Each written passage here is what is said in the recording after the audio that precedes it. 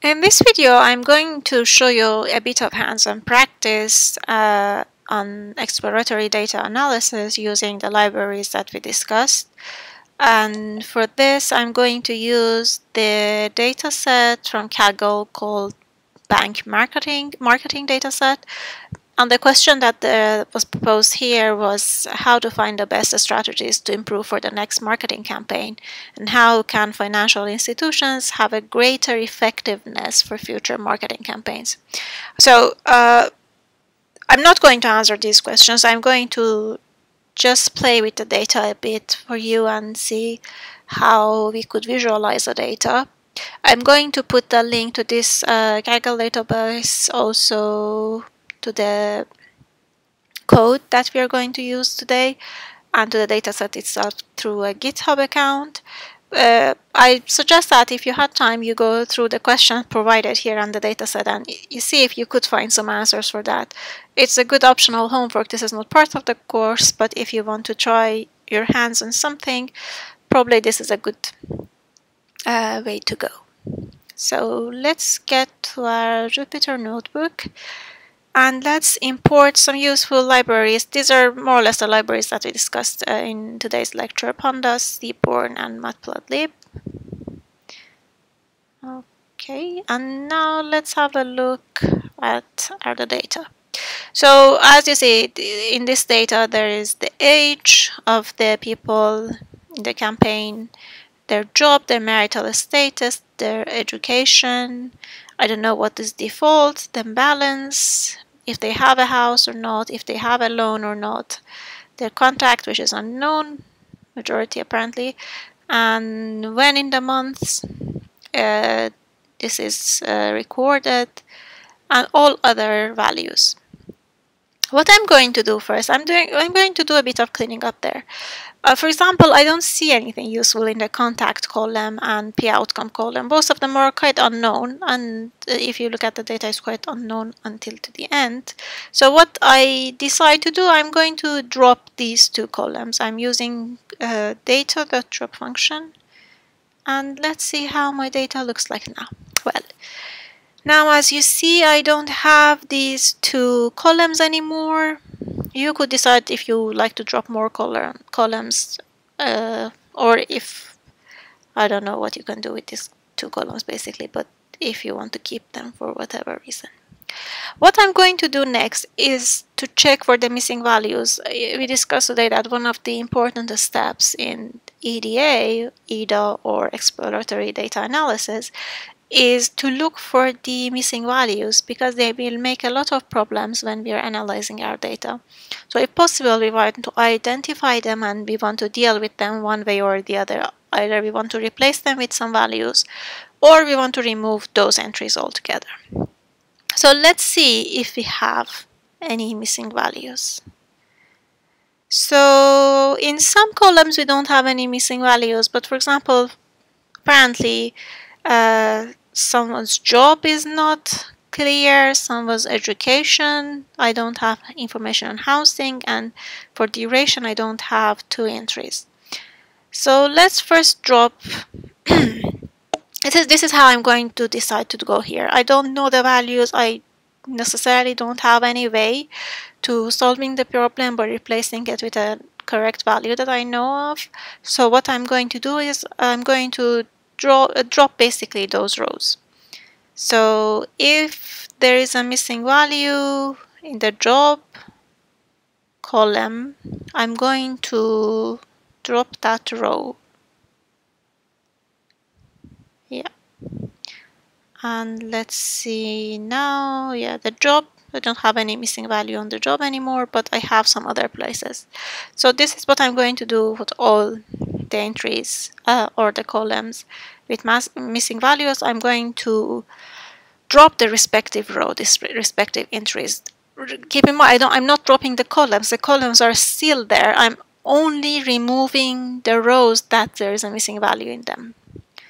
And now if I have a look, you see there is no missing value anymore. So let's do a bit of data visualization. What I want to do to know is basically knowing the percentage of each job status and then plot that. What I do here is first I calculate the percentage of each job status, and then I plot the bar graph of percentage job categories. And as you see, at least in this data set, mostly people are in the management categories, and then blue collars, then technicians, and I have few unknowns that I don't like, but they are still there anyway. So these are in a higher echelon of the working society somehow. So how does their education category looks like? I'm going to do something similar for the education to the previous one. I'll calculate a percentage of each education category, but instead of using a bar chart, I'm going to use a pie chart just to have a bit of flavor and see different visualization approaches. Okay, so as you see, mostly they have secondary education, some have primary, tertiary, and unknown. So this is representative for the education level. And if you remember this thought process chart, whatever that was called, that you would choose your way of visualization, I am looking at the categorical data. There is no time value involved, and there are not even that many categories, so pie chart could be a good representation. Of course, then I could have probably modified it to show the percentage on the chart as well, but I don't have it here. So let's look at the balance. You see, until here we had a visualization, but we could also get meaningful information by looking at the statistical values. So now I see, for example, the average balance is around 1528, and the standard deviation is 3225, and then I can see where is the mean, the different quartiles, where is the maximum. You see there's quite a bit of difference between mean and maximums. Probably that is explaining the standard deviation being pretty high. If you remember, I said when we have two different variables and we want to plot them against each other, this is balance, not salary, then a scatter plot is a good way to go. So let's look at my scatter plot. So I have a scatter plot here without any sort of label, but here I also have categories involved as well. So this second, it's for education and balance. These are only continuous values, so the scatter plot looks something like that. But here I have a numerical continuous value, but at the same time I have some categories, so it's another way of plotting them. A scatter plot looks like this here. What about drawing a pair plot? What if I'm interested in more than two variables? What if I want to do a multivariate analysis? So probably using a pair plot is a good way of going for. I'm using education, balance, and age, and I want to see how they look in a visualized graph. And for this, I'm going to use Seaborn because it's a more complicated way of showing my data. So as you see, I'm using the data, and the variables that I'm interested in is education, balance, and age, and then I want to have their pair plot. So as you can see different sort of data visualization for all of them: education, age, balance, age. So different ways of showing it, and this is very useful if you're looking in more than a couple of variables. You have multiple, you can use something like that.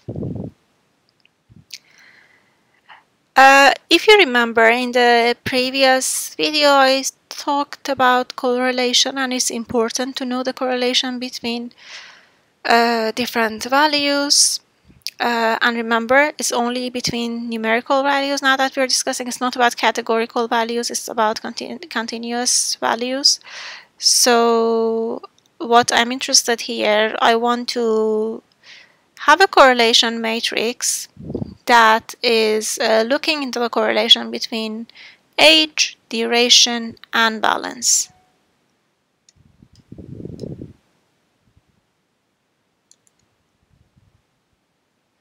So you see, I get a correlation matrix. Obviously, what I see on the diagonal is 1 because everything is correlated with itself very strongly. It's 1. And then you could see the, for example, between balance and duration, you could see between age and duration, or duration and balance. So you can see all these correlation values here.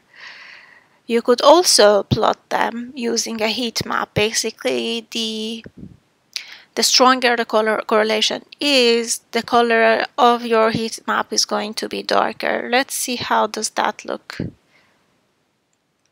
in a heat map. Yeah, so it's kind of easier to immediate. This is the good thing about visualization. Of course, numbers are very good when you want to be exact, but when you want to something hit you directly, see it immediately, probably visualization with the colors. I mean, you see, basically, this is one of the strongest, forgetting about this diagonal, between balance and age. So you could see the correlation like this.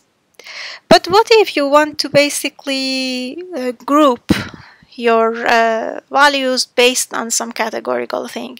For example, what if I want to group the balance based with regard to the educational level? What I do is basically I say group by education balance, and then I want to see their average. So the average of education, the balance for primary is 1522, secondary 1296, and so on. What if I want to, for example, plot the bar graph of marital status with regard to the balance average? I mean, these values really doesn't mean much probably at this point. It's just for showing you how things work. And you could see, apparently the married people have a higher balance for some reason. And then single ones, but I mean, the difference is not much, especially between the single group and divorced group. Also, we could have 3 different values in mind: education, marital status, and balance. And then I can have another heat map showing how they are related. So it is for 3 different angles, not only one. So you see, there are various ways of representing or visualizing your data, keeping in mind whether it is one single variable we're discussing, it is a couple of them, or it's multiple. You could use different sort of methods to represent or visualize your data. This was for today. Are playing with Python. I'm going to upload this code in the GitHub folder, and then I'm going to put the link in the description box if you want to access the code and the data. Good luck coding, and see you in the final video where I'm going to explain the first mini project.